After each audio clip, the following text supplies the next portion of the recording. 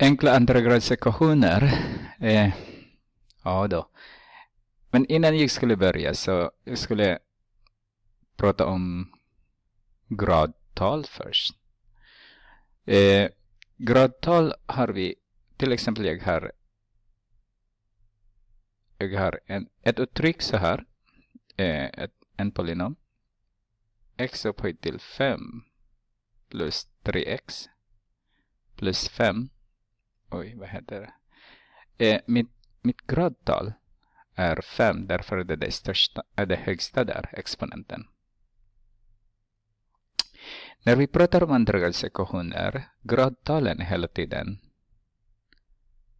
2. Den högsta ni får är 2 här. Det spelar ingen roll om det ser ut så här.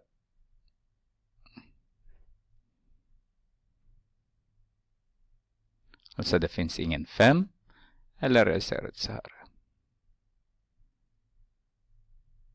Det finns ingen 3x.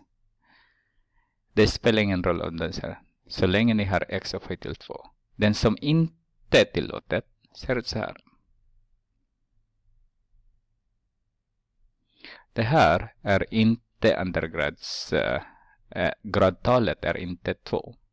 Det här är 1. Den högsta är 1. Och det heter en linjär då. Ja, om vi sätter en ekvation där. Så det är en linjär ekvation. Linjär uttryck om man säger så. Det första grad uttryck. Om det är uttryck eller ekvation om det är en ekvation. Okay. Så andragradsekvationer kommer de ha det högsta exponenten som är 2. De kan se ut så här allmänt. Jag kan sätta bort den här nu.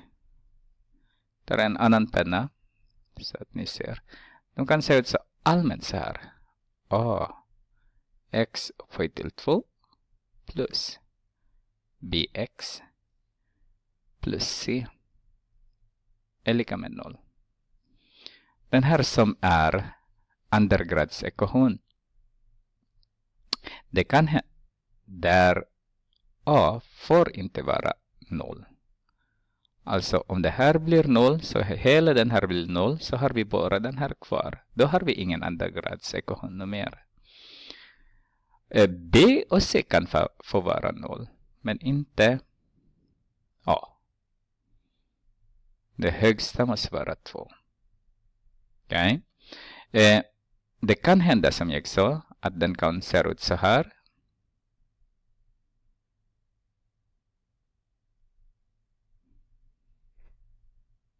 Är lika med 0. Alltså C blev 0. Så den är inte där. Eller det kan se ut så här.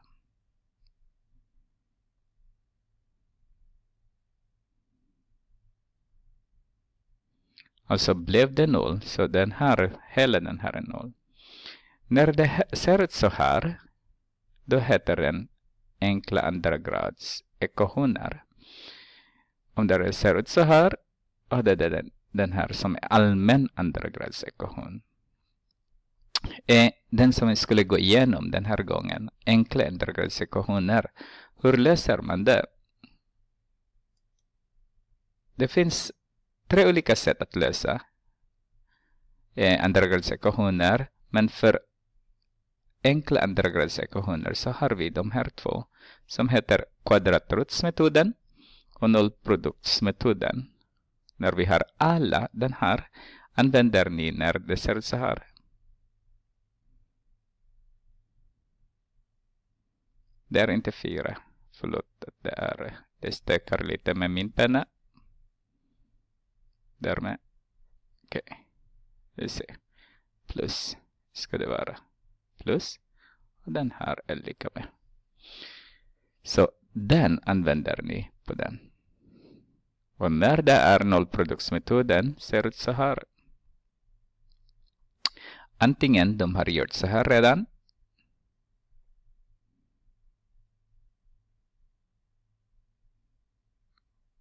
och sen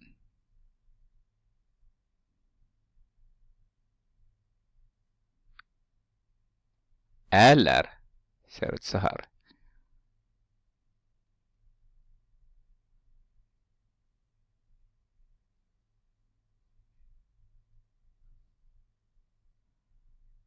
Okej, när kvadratrotsmetoden använder vi som verktyg att lösa enkla andragradsekvationer när b är 0.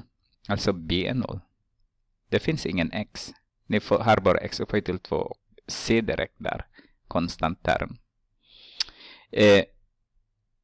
Nollproduktsmetoden, om de har gjort faktorisering åt er redan, ser ni att det här är en faktor och det här är en annan faktor.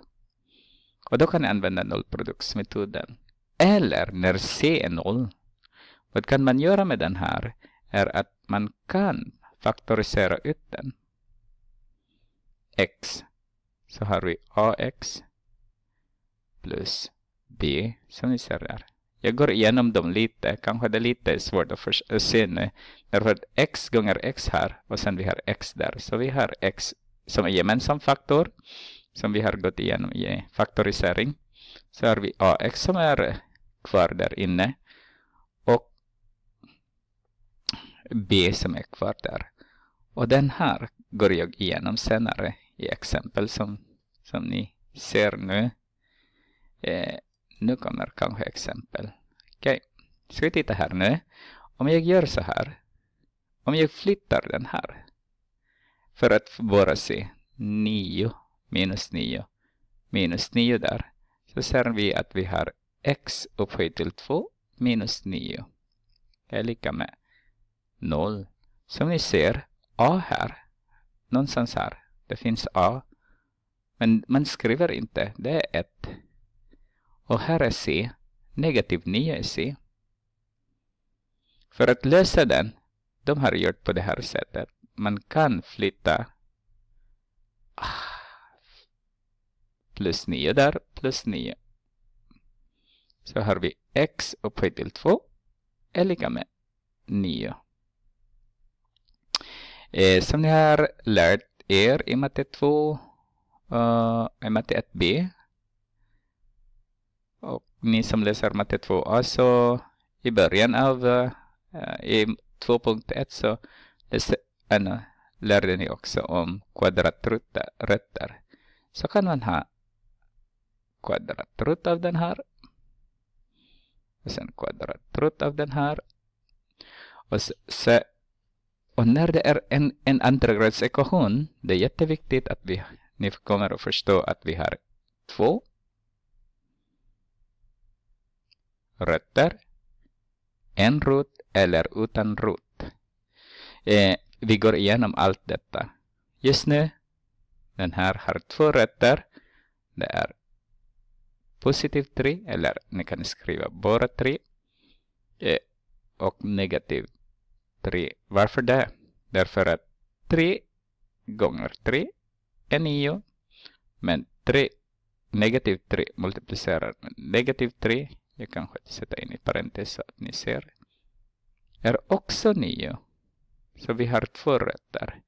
Kom ihåg bara att när det handlar om andragradsekvation, vi har en rot, 2 rötter eller ingen rejäla rötter. Eller ingen rot om man säger så. Men ni kommer att lära också att det finns också imaginära tal eller komplexa tal. Lite senare för er som läser 2b och 2c. Okej. Och den här, antingen ni gör exakt samma som vi har gjort. Ta roten ur båda led då. De tar varandra så har ni bara x där. Antingen ni skriver så här. X av 1 är roten ur 5. X av 2 är roten ur negativ 5. Jag ska bara backa lite och titta om jag har skrivit negativ där. Ja, negativ. Om de säger att ni svarar i exakt form. Men om de säger att ni ska skriva 2 decimaler, så tar ni fram miniräknare. Så väljer ni den. Så kommer ni här. Och så använder ni shift och den där. Och får man 5. Så har vi 2,24 egentligen om det är 2 decimaler. Och sen negativ 2,24 är exakt samma, det är bara negativ skillnad. Om det är 2 decimaler de vill ha. Men om det är inte det, så låt den vara. Ska vi gå vidare. Den här som jag pratade nu, den som vi ska göra är nollproduktsmetoden nu. Det ser ut så här. Som jag har gått igenom innan. När de har gjort faktor, om du har 2 faktorer nu, det här är en faktor och det är en annan faktor. Om de har gjort 2 faktorer, det ska bara dela upp dem på så vis att ena faktor blir lika med 0 och den andra faktor, det ska vara lika med 0 också. Hur förhåller det sig? Därför att om det här hela är 0, 0 gånger någonting, det blir 0. Om det är hela är 0, så 0 gånger någonting, det spelar ingen roll om det är inte 0 där. Och då blir det 0 också. Så det stämmer. Så länge en av dem blir 0, då blir det 0 ändå. Så lösningen kommer vi få 2 stycken här också. Så till exempel nu då, vi har x minus 3 är lika med 0. Alltså hela den där är lika med 0. Vi vill göra att någonstans den blir 0. Så plus 3 där, plus 3 där. Så har vi x, jag brukar skriva x av 1 är lika med 3. Och den andra, x plus 2 är lika med 0. Och minus 2 där, minus 2 där, så har vi x av 2 är lika med negativ 2. Nu kan vi titta på det här sättet nu då.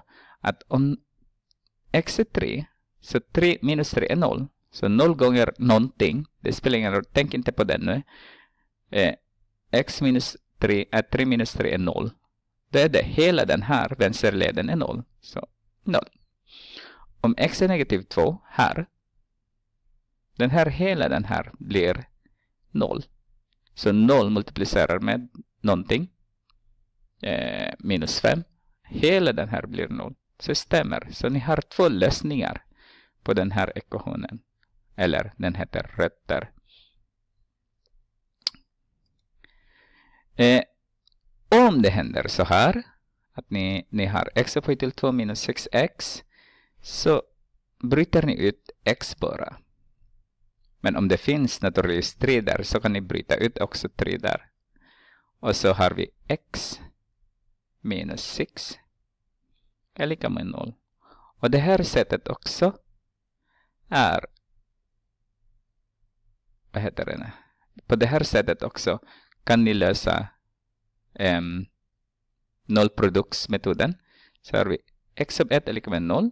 Och sen x minus 6 också är lika med 0. Så har vi plus 6 där, plus 6 där. Så har vi x, det här blir 0, är lika med 6. Och jag brukar skriva den